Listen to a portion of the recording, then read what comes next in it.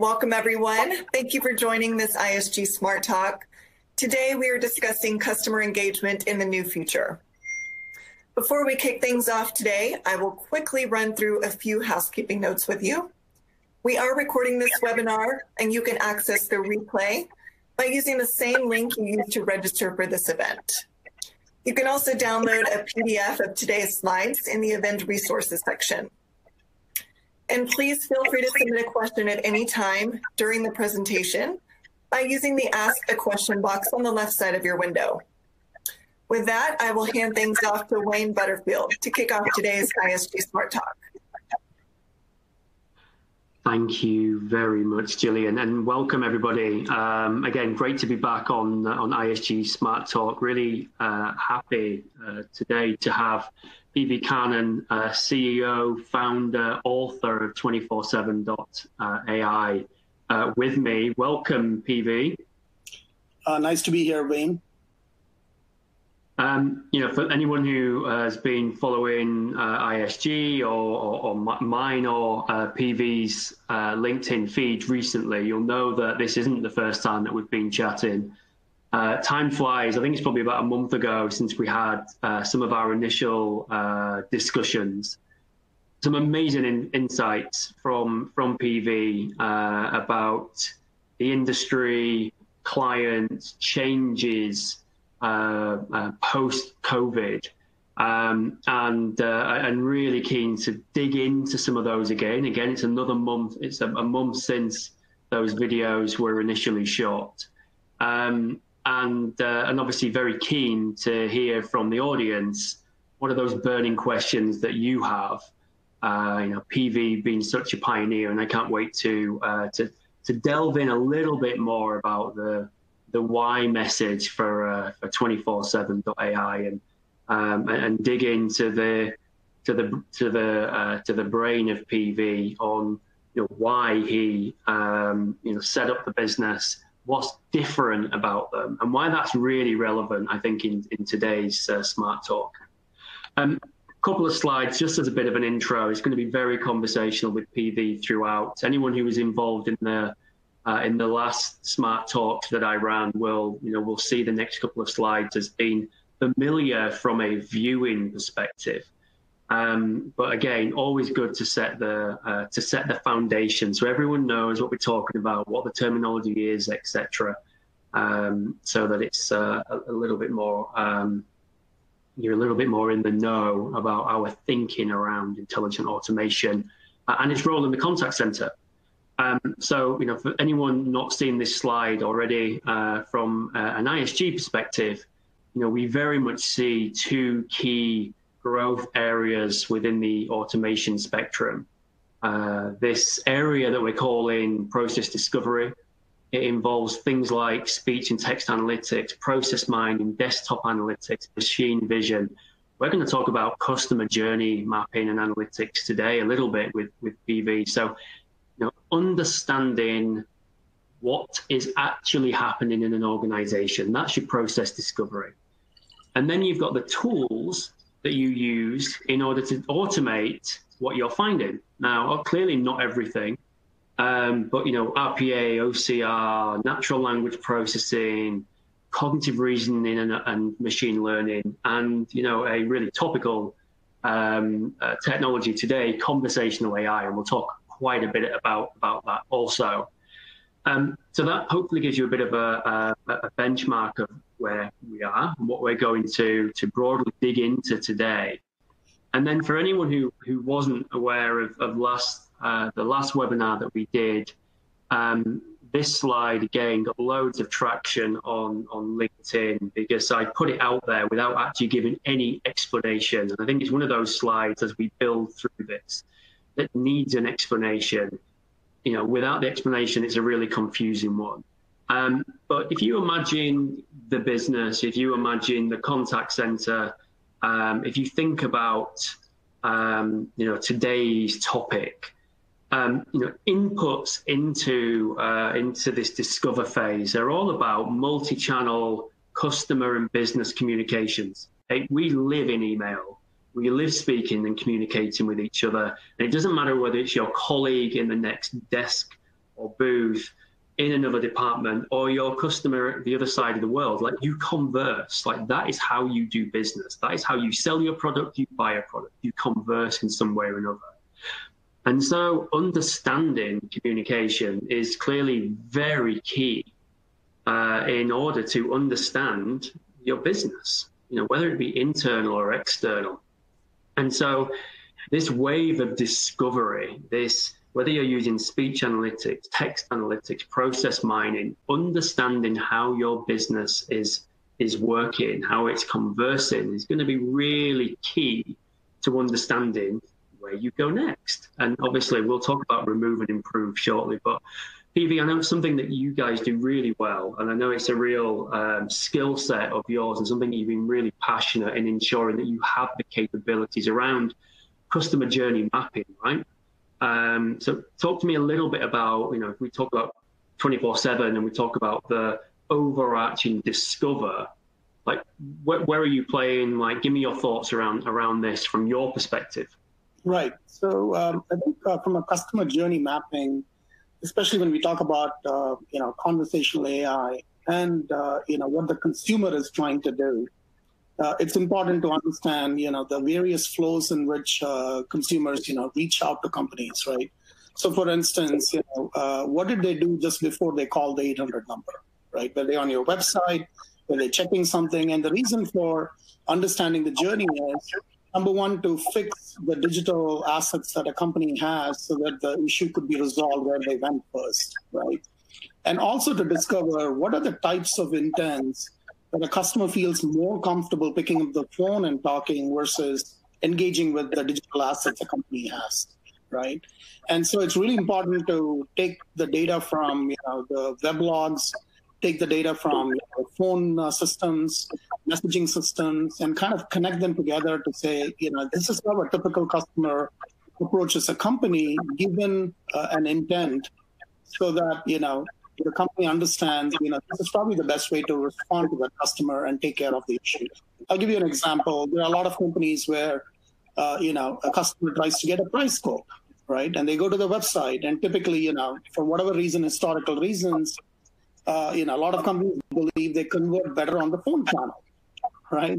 But today's consumer may not be inclined to call you, right? And so when you look at, someone hitting a price quote and then being redirected to a phone after a few questions are asked on the website, you may want to test allowing, direct, providing the quote or engaging with the customer through messaging or chat on the website, and test out whether, the consumer responds to it. And that's why, if you don't understand the journey, you're just responding to in-channel conversation and you think you have the full picture.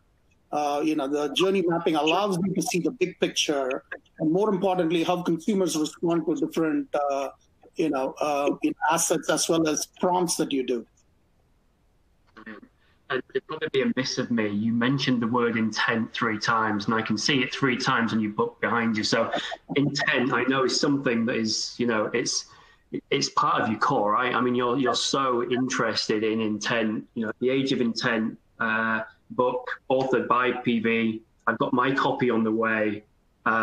So definitely something, if you are interested in intent and the science behind it and the understanding behind it, definitely a must read. So sorry, I heard the intent, I saw the visual, I had to link those 2 together, mate.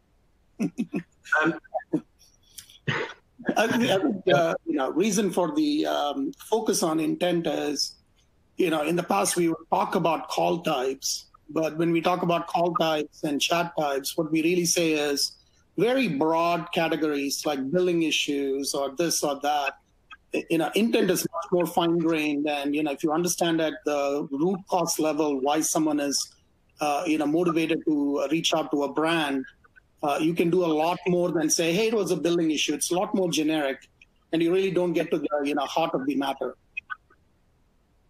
Absolutely. And I think that's really key, right? If we think about, again, on the slide, the next, what discovery should do is it should enable you to do 2 things. We're going to concentrate on remove now. And when I think about remove, I think about removing failure demand. So you're right. Understanding customer intent, like why are they doing a certain thing? Hey, most customers don't want to contact you. Right. They're not really that interested in having to. In fact, it's probably an annoyance, and I'll speak from personal experience. I don't want to ever contact I don't want to have to speak to a person, if I'm honest. Mm-hmm. You might think that the amount of chatting I do on these webinars, but I don't really want to spend my time dealing with something that I think should just happen. And so, customer journey, process mining, you name it, this understanding of what is going wrong in our business that is causing somebody to need to make contact with us. Now, clearly, some contact is great, of course. Some contact is not so great. So, reading out, using customer journey to say, this is a journey we want to facilitate. This is failure demand as a result of a broken journey is brilliant.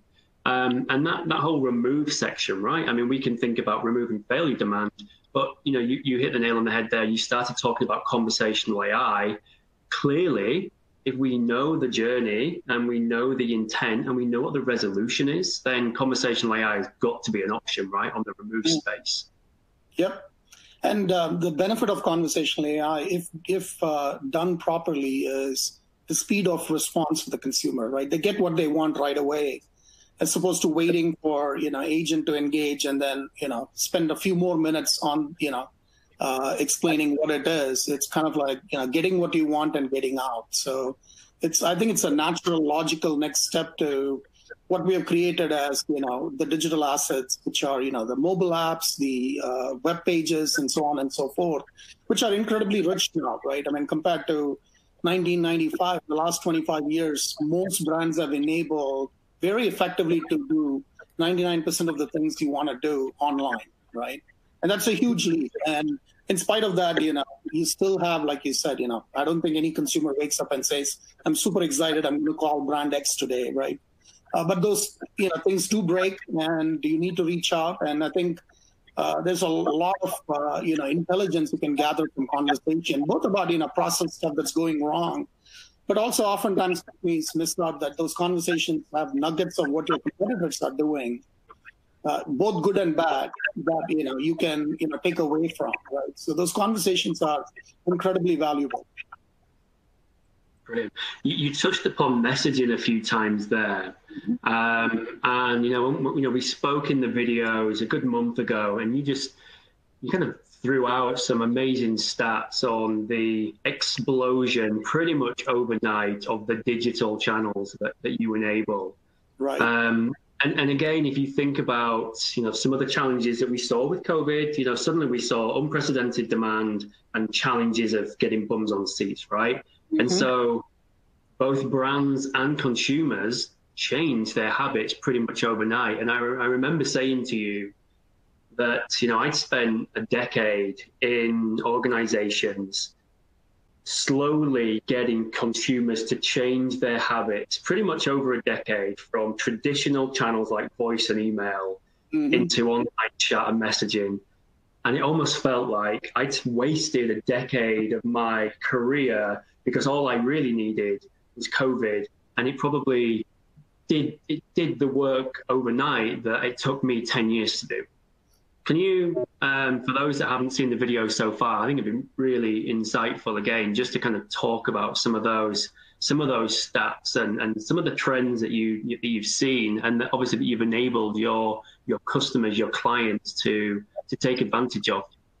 Yeah, I mean, the first few weeks when COVID hit, and it continues even till today, because countries like Philippines and other regions are heavy hit, and even within a country you have certain areas where, pockets where, there are more stringent measures than, say, other parts of the same country, right? So the supply of agents came down at, once COVID started, the first 3 weeks, by about, a third to 40% for most companies, right? And so meanwhile, consumers were flocking because, the first couple of weeks, a lot of stress on consumers in financial services to go figure out how to make payments on their credit card. So, obviously many governments around the world were giving relief on that. And so people were wanting to make sure that they are secured, right? So just virtually the first 3 weeks, our banking credit card clients, both on the mortgage side and credit card side, their volume shot up 300 to 400%, right? And then many scrambled to the phone systems because they were desperate to get hold of someone and then make sure that, it doesn't affect their, credit scores. So that was playing out. Meanwhile, the brands themselves, they're dealing with 40% less supply. So, to your point, some of the thoughtful companies who had enabled messaging encouraged their phone customers to go to messaging, right? And what that gave the brands was, if your intent was something that you had to deal with right away, those were the ones that were going to an agent directly, right away, right? And then those that could be deferred, they deferred it for a few hours, but it gave them the breathing space to go handle it, right?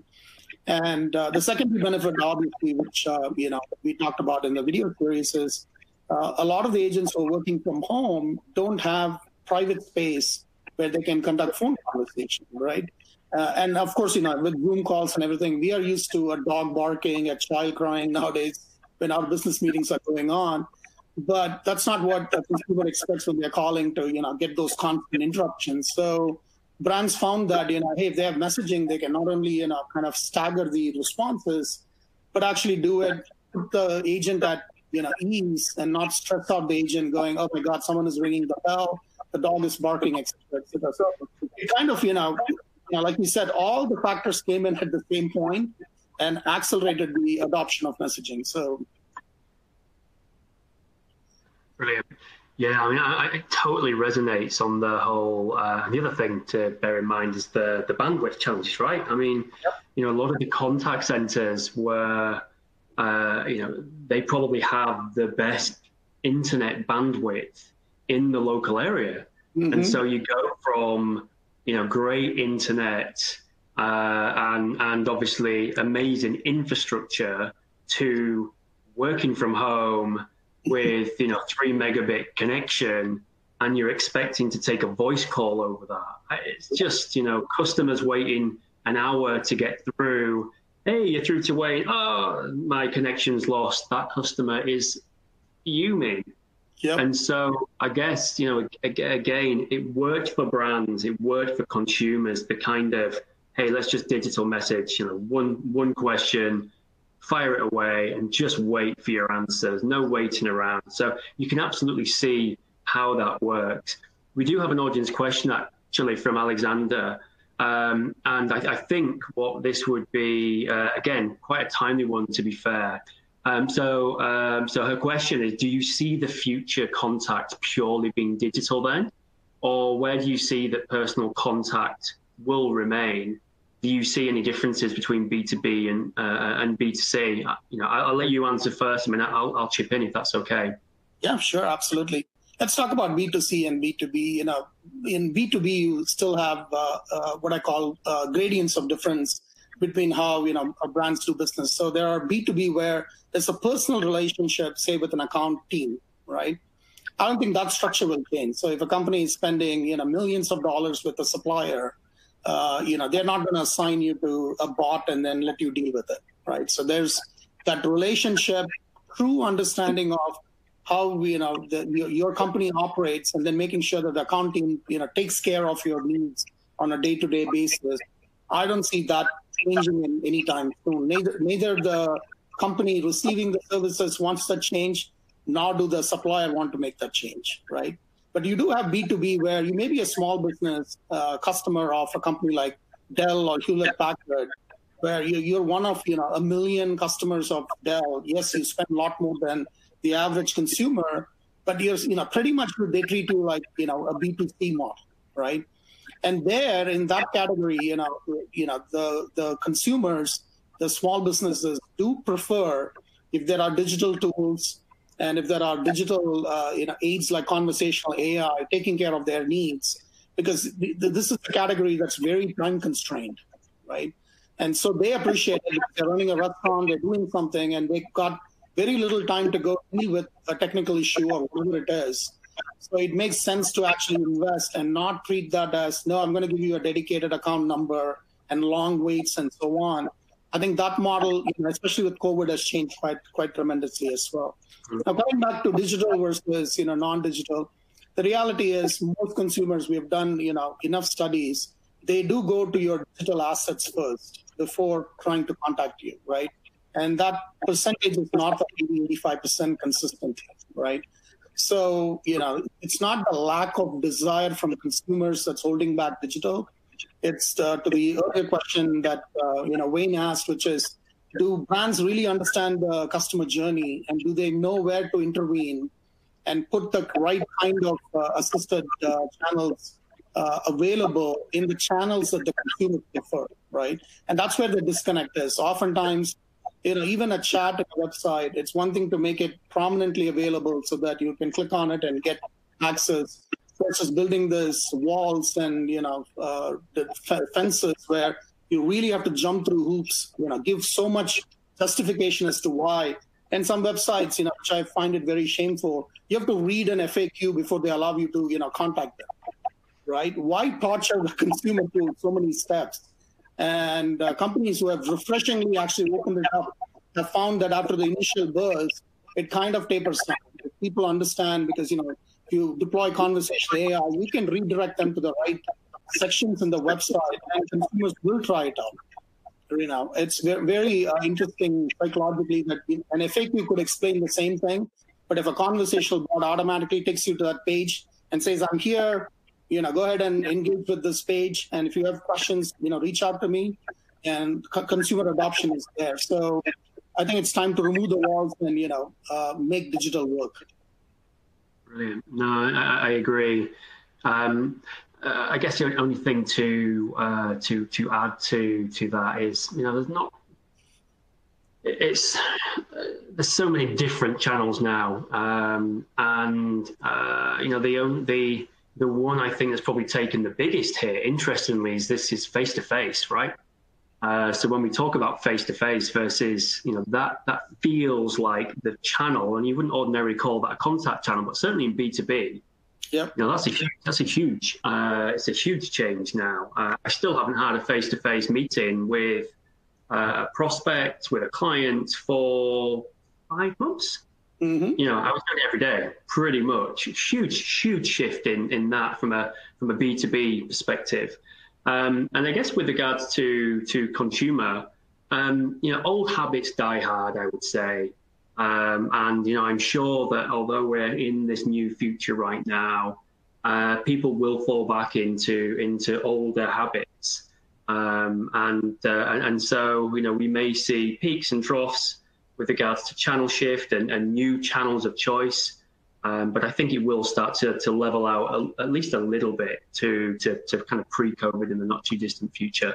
But yeah, I don't think there's ever been a single channel that's opened that has ever 100% closed everywhere.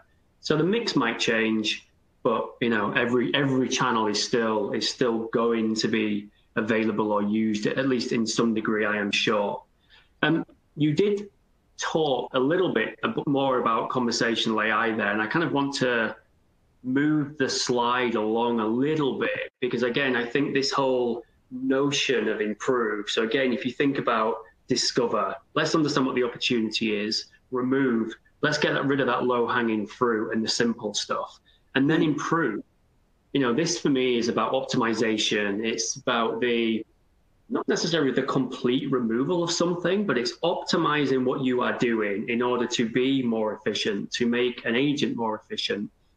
In the case of you guys, I see this improve as make your bot more efficient. You have a really unique way of having your bot and your people work collaboratively to optimize your conversational AI platform. And that for me has always been one of your key differentiators. And it's a really interesting mix. And I don't really see this happening anywhere else. Talk to me a little bit about that mix, your bot and your people, and why that's really important to you. Because I know that was one of the most, that's been something you thought about for a lot of times. Talk to me about that. Yeah, it goes back to the fundamentals, actually, right?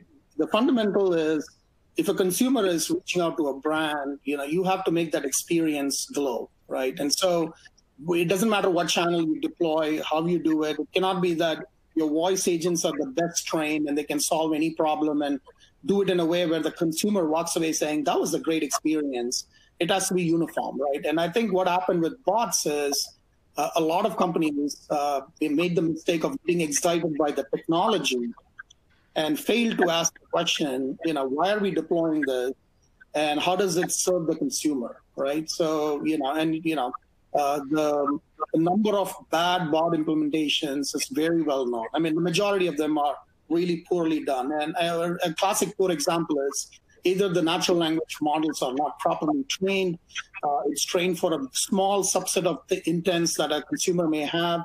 With the result, it's very frustrating. And then to add insult to the injury, after 5 minutes of spending time with the bot, there is no path to get to an agent, right? So either, if the bot is slightly intelligent, it may even offer an 800 number. There are many bots that go into a loop and then keep saying, I didn't understand that. Can you repeat it?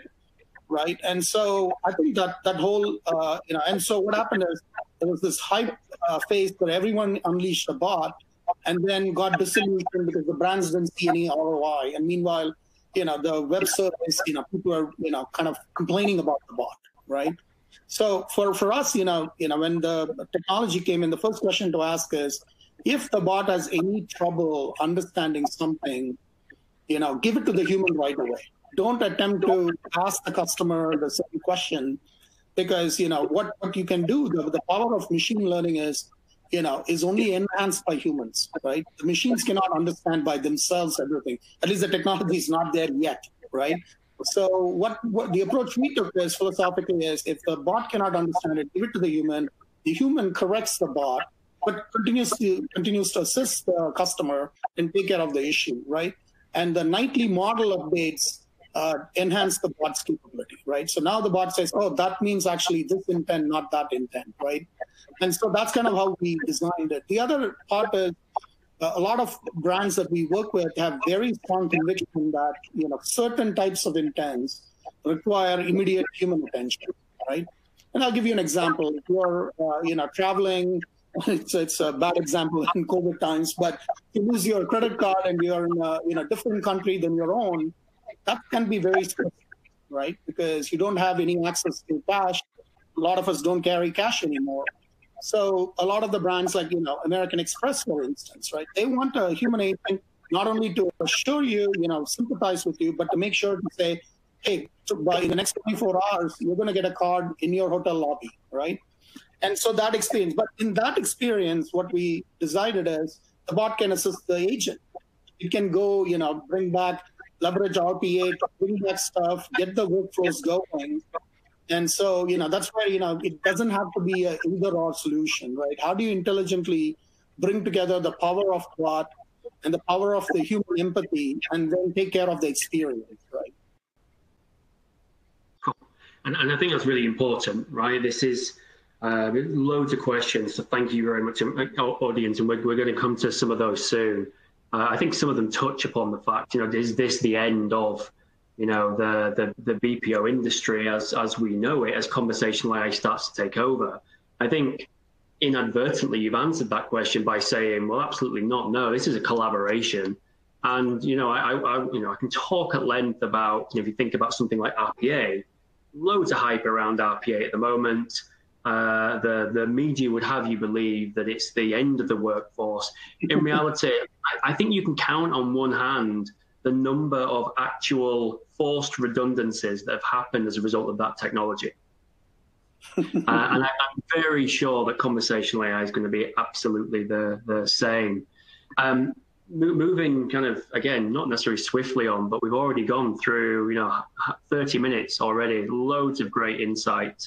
As expected, PV. Here's a little bit of insight that we got from LinkedIn earlier. So we've had a bit of a survey running, just kind of 4 common challenges in your contact center. And again, if we think about, I find this one really interesting in that, from a digital perspective, most people agree that actually it is delivering. Only 14% of those that responded said actually digital hasn't delivered for us. I would say that that's not the capability, I would say that that's potentially their capability at deploying. Right. And I always think in that instance, if I put my, I'm a dab hand on my iPhone. If I put my iPhone in the hands of my 3-year-old, she's very good at doing 3 things, and that's it. Does that mean the iPhone's bad? No, it means that she's not skilled to make the best use of the tool that she's been given. So that's one. And I know that one would be really interesting for you. Challenging KPIs. Now, again, Reese mentioned about agent KPIs. Again, let's delve into that a little bit. Because if I think about, and what I guess the concept of this question was, if you're stripping out all the easier things, if you're removing all the easier things, if you're improving your bots, you're taking out all of the easy stuff, and you're just left with the complex residual contacts. In theory, most of your KPIs are going to get worse on the face of it. Why? Because it's going to take you longer to resolve. Your right first time is probably going to reduce all of these things, because all the things that were propping up your KPIs, the quick calls, the really easy ones to resolve, well, the bot's doing that. So again, an interesting one, one in 5, I guess, saying that actually, KPIs are one of the big challenges we have in our contact center. I want you to talk a little bit though about post-COVID and what you've seen with regards to agent KPIs, because it shocked me, to be fair, when we spoke before. Mm-hmm. In my head, I had, every KPI is going to go down. Agents are just going to be, worked to the bone, hate working from home. What was the reality, though, with you guys? Yeah, and, look, the agent community, do have what I call a stronger team affinity than most other teams, right? So, without a doubt, the, agent community struggle with that camaraderie part, which is, you're like, with your mates, you look around, you have your colleagues, and then you can ask for help and someone will help you. That aspect, I'll come to it. But the other aspect that we don't talk about is it's also a very stressful environment, right? There's a supervisor hovering around you. Commuting can be a stress because, agents tend to commute long distance than the average, white collar worker. So those things went away, and the feedback we got, and we went into, because we had such shortage due to COVID fears and not getting enough computers home and so on and so forth. What we discovered is the pain of commute is so much, and they spend on average at least an hour each way commuting, that once that was taken away, the factor of someone hovering around and putting pressure on performance was taken away. Performance actually improved. They were far more relaxed. They didn't have to make eye contact with the supervisor who's saying, what's your AHT? All that stress went away, and they just started working. And in fact, not only did the performance-related KPIs improve, their productivity improved as well, right? Which was was a shock to the entire system, right? And so what we then quickly did was we brought in some specialized tools that allow for, they want to do a virtual karaoke or virtual drink session. So they can, at a team level, decide what they want to do. And obviously, in agent schedules, breaks are built in, lunch breaks are built in. So people just go into small groups and do activities. And so it's become super creative, actually, because you've unleashed everyone to do what they want to do, as opposed to more prescribed things that are done in a contact center, right? So it's kind of very fascinating. Look, Wayne, we all have to admit we've learned quite a bit in the last 5 months. It's almost 5 years worth of learning with so many assumptions just falling apart, right? It's always been a long-held assumption that agents cannot be successful working from home. They need supervision, security is an issue. So many things that, we took it for granted, had to fall apart because there's no way other than working from home that's going to be a sustainable solution during COVID, right? Absolutely. Again, my first thought on the back of that is what would be your go-to karaoke song on these virtual karaoke's? And have you joined any of the teams so far? Because I bet that would be quite a shock. you joining and belting out. I don't know. You told me, but yeah, I thought that was that's great, isn't it? I mean, you wouldn't even thought about something like that months ago. I mean, we did a virtual escape room. I mean, an escape room in theory is something that you do in a physical environment. It was a great experience, you know, a virtual team day, and we did a virtual escape room. So completely resonates with me how again, new things, new ideas. I bet, you know, for some organizations like virtual karaoke type technologies, they're absolutely booming right now. Yes. So, you know, in every crisis, there's a winner. You know, that's always interesting.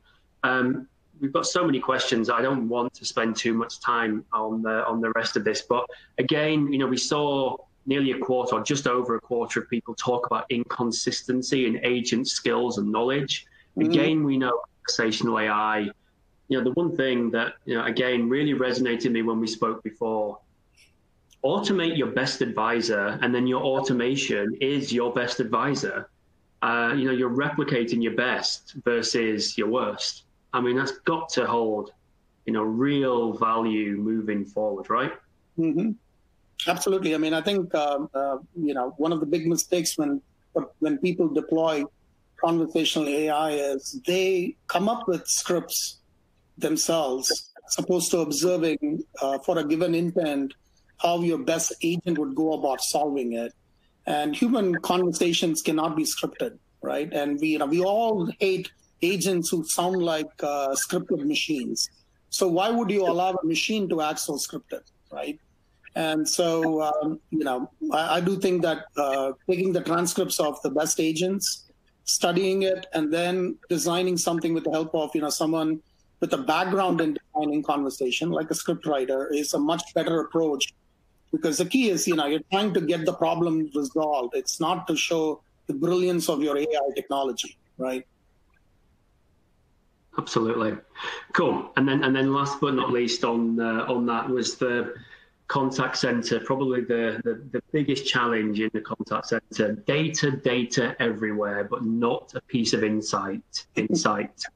And, you know, we spoke about the discover phase. We spoke about journey mapping, process mining, all of these things. They're all geared towards assisting with that particular problem.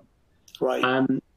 We now have got probably about 20 questions that have come in from the audience. So there is plenty for us to get through here.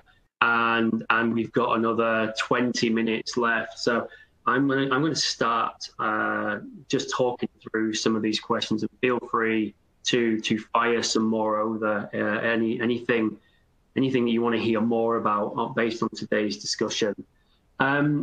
Great question from Tim here, and one that, you know, resonates really strongly with me as well.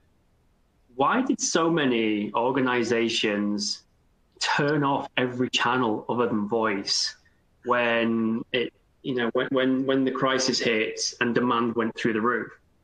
You know, why was voice the default? You know, we spoke about voice being the channel of most challenges, connectivity, background noise, significant hold time for customers.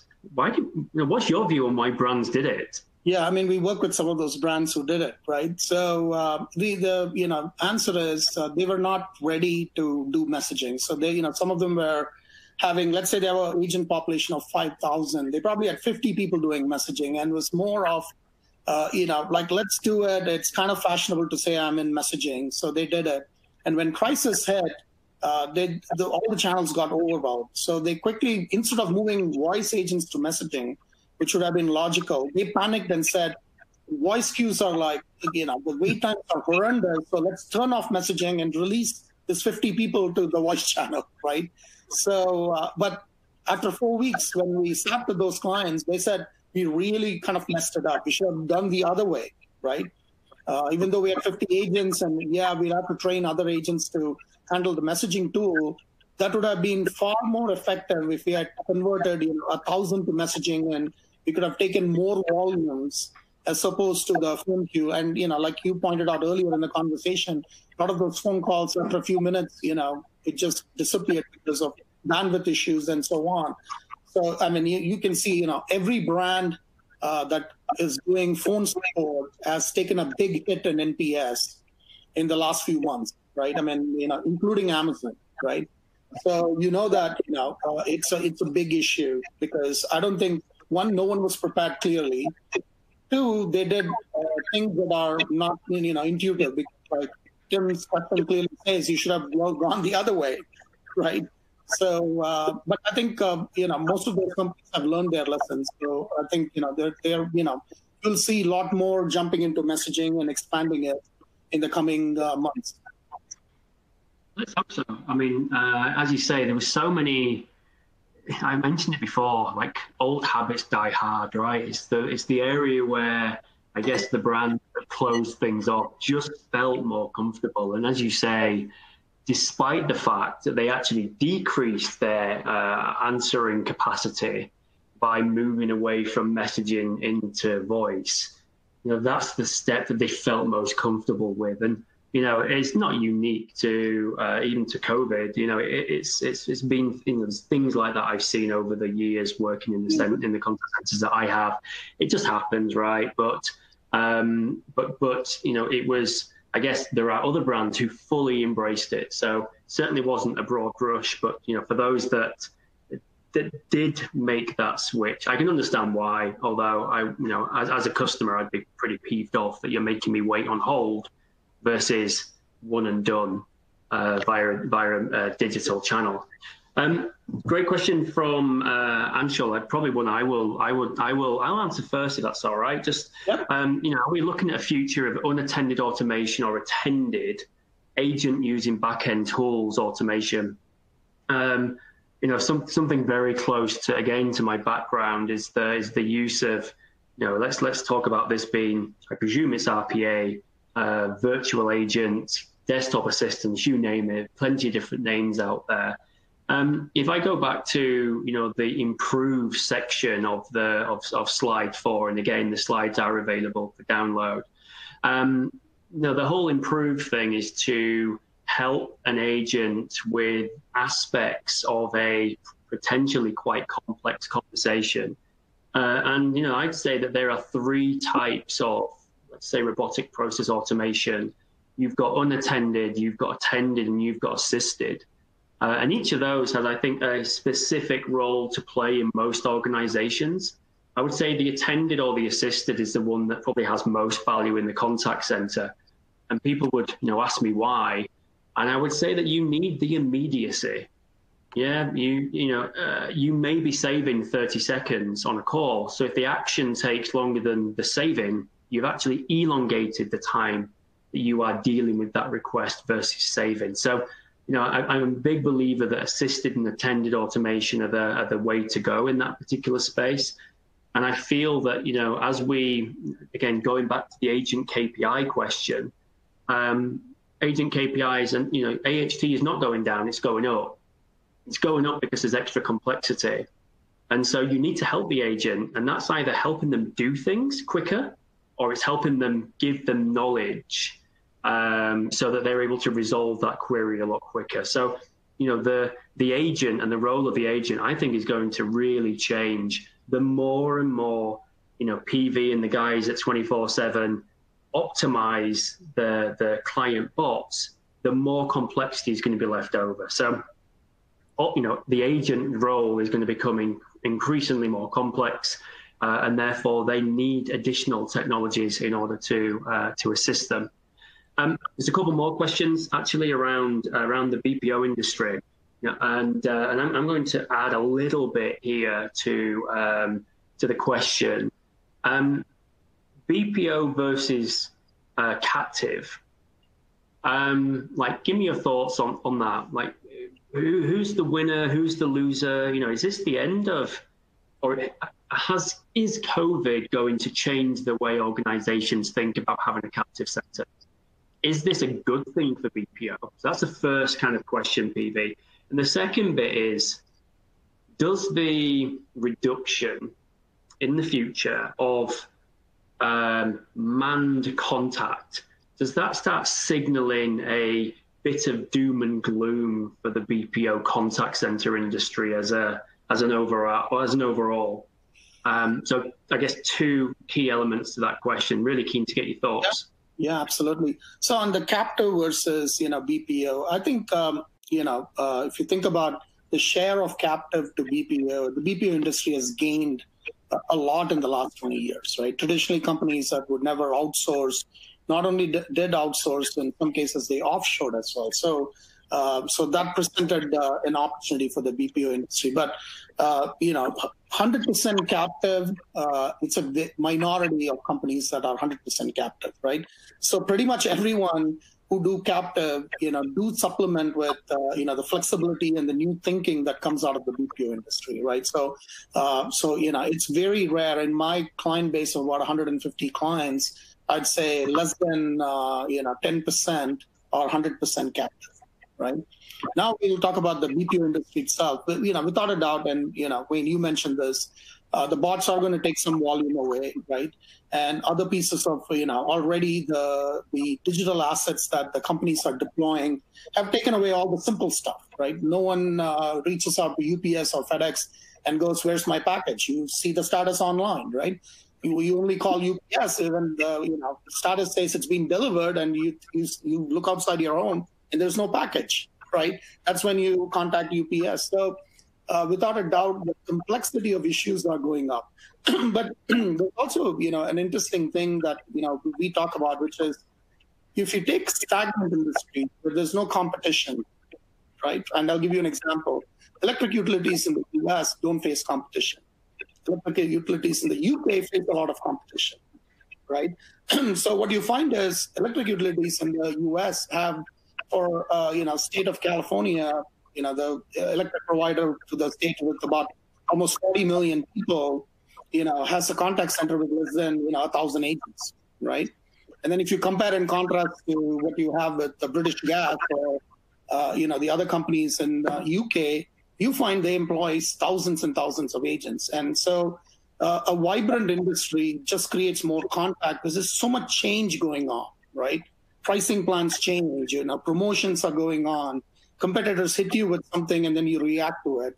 And then you had the advent of smart meters, so much innovation that goes on, right? That creates new contacts, right? Because something goes wrong with it and it creates contacts. I'll give you another example. Hilton announced integration with Alexa for making reservation using your points, right? And overnight, 10% of their contacts was about how to set up Alexa with your Hilton account, right? So contacts keep coming up because of changes and innovation. And then there's also a new set of companies that crop up, like the on-demand companies, like Airbnb, like Uber, like Lyft, and Deliveroo and others. They have created more opportunities for BPO industry, right? There's literally tens of thousands of agents, which in the old days of takeout to modern digital takeout has actually created a massive demand for BPO industry, right? So I think there's puts and takes. Without a doubt, automation makes inroads into agent population, right? If you take a company that doesn't face that much competition, these tools will definitely reduce the agent headcount. But if you look at the BPO industry as a whole, as long as the economy is creating new sets of companies and new changes and innovation goes on, unfortunately, day one, you don't have all the answers when you innovate something and offer it to the public, right? A contact center is a place where you receive those issues as well as, opportunities that come around. Hopefully that makes sense. Brilliant. No, it does, mate. It does. Let's have a look. Renee's great question here from Renee. Again, it's kind of post-pandemic, but she's saying, is there a need for every company to remap their customer journeys in the post-pandemic world? So what do you think about that? Has there been enough change to warrant that? Yeah, at least in the first 8 weeks, there were the contact distribution kind of started skewing. So certain intents suddenly became very high in volume, right? So there was a need definitely to kind of understand what is changing with COVID And there's also an underlying motivation that's changing, right? Which is a lot more, desire for human contact, a lot more, need for reassurance, because there's so much uncertainty that's going on in the environment, right? So companies understood that. The brands that understood that well executed on it, right? Because there are brands that we work with that did proactive reach outs, right? So there was no need for a contact. They just contacted and said, "Hey, how are you guys doing? Is there anything we can do?" And that made a difference, right? So I do think that as COVID unrolls, we're not done yet. I mean, we're in like whatever phase it is.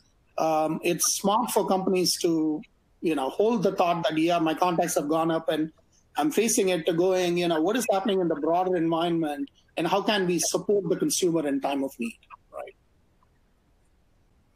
Fantastic. And you kind of touched upon it a little bit. I'm interested in your view on the gig economy. Like, what is your view on this? Like, what is the future actually of the agent?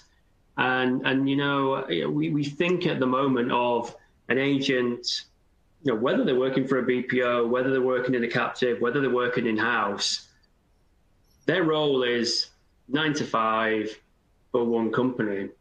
Do you see any changes? What are the underlying trends? Are you thinking about agent as not necessarily agent as a service, but almost like gig work around your agents? And do you think that is something we should be thinking about as part of future customer engagement? I mean, there's if you take contact centers and let's take the classic problem of pizza ordering, right? Today, of course, it's all online. But traditionally, that required a contact center with, where the volumes all come in between 5 p.m. and 8 p.m. and you're done, right? So in the early 2000s, there were companies that were offering the, at-home agents for just pizza ordering. And it was actually an auction, right? You being Pizza Hut or Domino's can say, I need 500 agents. And then the system will come back and say, well, you have to pay $20 an hour. And then I'll make 500 available, right? So it was kind of a good exercise. And unfortunately, a lot of them have been automated, so you don't need it. The challenge has always been the training time, and it goes back to your earlier point. As things become more complex, agents have to spend a lot more time in the classroom and in training and refreshment training, right? So it's almost like in every month, an agent is spending about 10 hours getting trained on brand and the changes that are going about. So the question then becomes, it's not as easy to, model a gig economy, right? But what you could do is you could certify a lot of people for 2 or 3 brands. And as long as they do, self-directed refreshment training and qualified, they can come in for peak times. There are like, Uber drivers and Deliveroo drivers who only work on Friday and Saturday, right? So you could have like, that spare capacity where someone is doing another job and they go, I can get paid very high during these peak times. And that definitely is, something that will play out as you point out. So that's one that's on our radar as to how to thoughtfully do it, because there are the challenges on, the first investment a gig worker has to do in training, right? That's a lot of, time that's being spent. So for more complex industries and brands, it's probably not a good solution. But if it's only order status and dealing with payment issues and so on, 1 or 2 days of training, and probably it can be used across brands in the same vertical, then it's a brilliant idea. And it definitely adds to the mix of, I can do some hours with DoorDash, I can do some hours with 24/7.ai, and I can do some hours with someone else, right? And maximize the earnings. So. No, absolutely. I think it's interesting. You look at the numbers in the gig economy just in the US alone, and it's in the tens of millions. Yeah. It's definitely a trend. I think that's going to continue to increase as we become very kind of on demand, just in everything that we do. Phoebe, I'm conscious of time. Again, really value time spent with you. Great conversation as always. Fantastic questions from the audience. The replay will be made available in the not too distant future. So I'll thank you. I'll hand over to back to Gillian, I believe, to close us out. And thank you very much, everybody, for joining. Thank you, Wayne. Thanks. Thanks, everyone. This does conclude our time today. We appreciate you joining this ISG Smart Talk. As mentioned, the recording of this webinar is available at the same link you used to register for the live event. If you have any questions or would just like to get in touch with us, please reach out to us at www.isg-one.com. Thanks very much for joining.